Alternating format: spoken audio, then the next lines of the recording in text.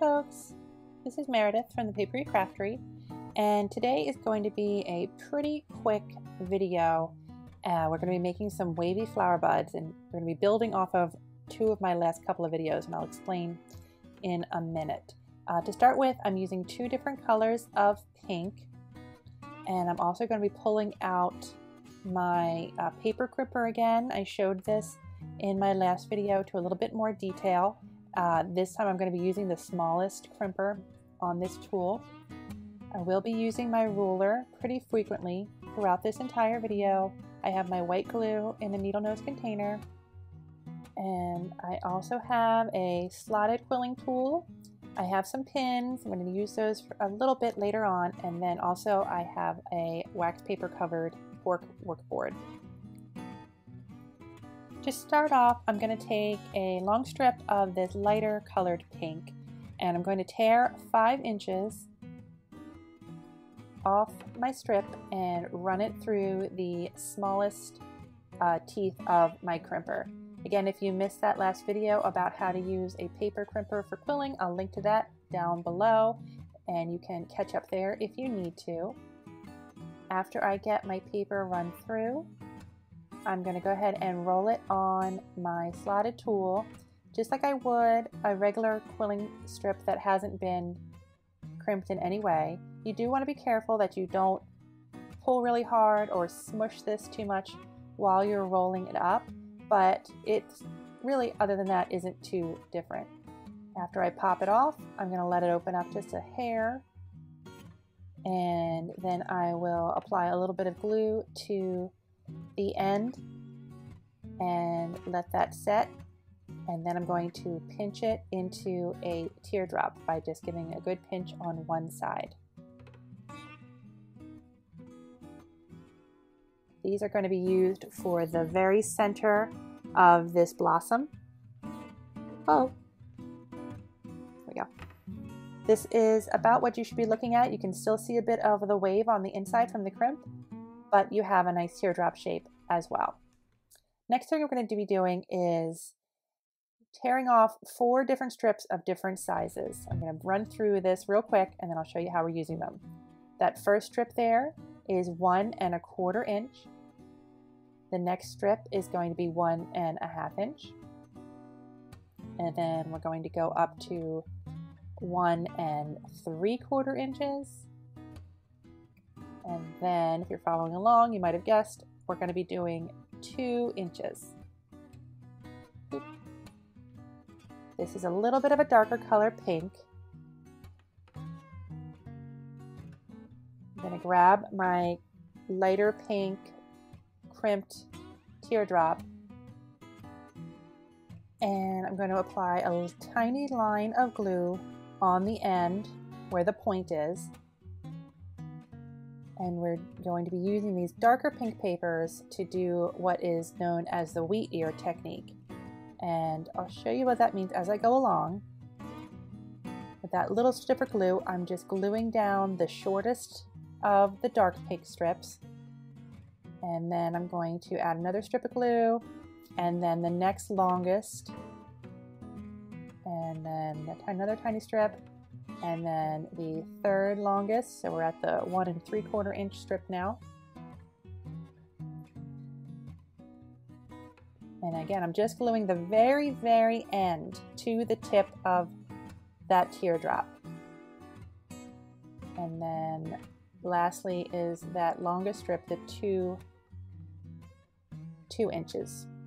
So this is what it should look like. I'm going to hold it up here at this point.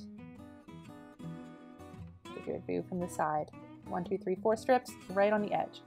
And using my slotted tool, I'm going to run it down like you're curling a ribbon on a package. That's going to soften up my paper and help it just be able to bend without creasing at all. And now I'm going to do the same thing on the other side, bringing it over with a tiny strip of glue along the edge.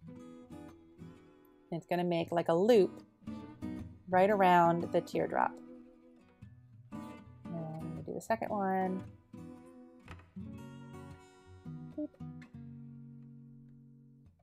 And then I'm going to do the third and the fourth in the same way.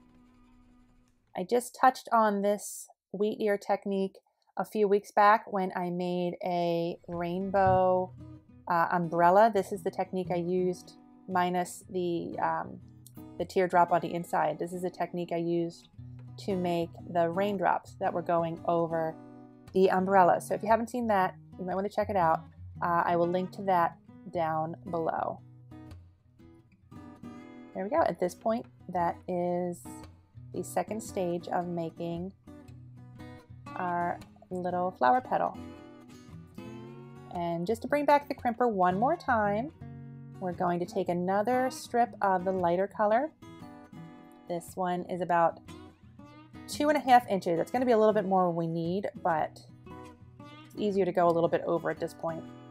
Run that through. I chose to do the same small teeth and a small strip of glue on the tip of that flower petal that we just did, and I'm just going to pull this around right there. I'm not going to glue it all the way around, just from end to end is fine. Tear off the excess once I measure it with my hand, and then a touch more glue there, so it's like another crimped edge, and it ended up being a little bit too long, so let me just snip that puppy on. So that's gone. Oh. There we go. So this is what we're looking for one of the wavy flower petals. Little crimp on the inside, some wheat ear, and then more crimp on the outside. And after making 5 more quickly, we need 6 total. We're going to glue them together, and this really couldn't be any easier. It's just a matter of putting a little bit of glue between each one and getting them where you like them. Might be fun just to use these to make a heart. You can see there, those 2 petals together already look like a heart. That's going to inspire anybody to use those. You don't need to use pins for this. I just wanted to show it's always an option if you want things to stay real tight together and stay in place while you're gluing. Don't be afraid to use the pins. We're not going to be using this wax paper after this. This is just to keep the petal together while we're building it. So there's no harm in using pins at this point. But anyway, just keep adding a little bit of glue, putting in your petals. You might need to move them around a little bit as they get settled in. But that's about it. That's about what you're looking for. I apologize for not having an exact color name or brand for this paper. Honestly, I have no idea what it is. I don't know where I got it, online somewhere. It was a multi-pack of 3mm pink paper. I don't use this size for very much, so I was just trying to find a project to get rid of it. But I did make a couple of the same flower using, well, this is what the same size looks like when it's all done. It's kind of a chunkier flower than I would normally work in. This is the 1/8 inch paper that I tend to work in the most. You could say it's a little more chunky, but hey, mix and match. There's no rule that says they all have to be the same size.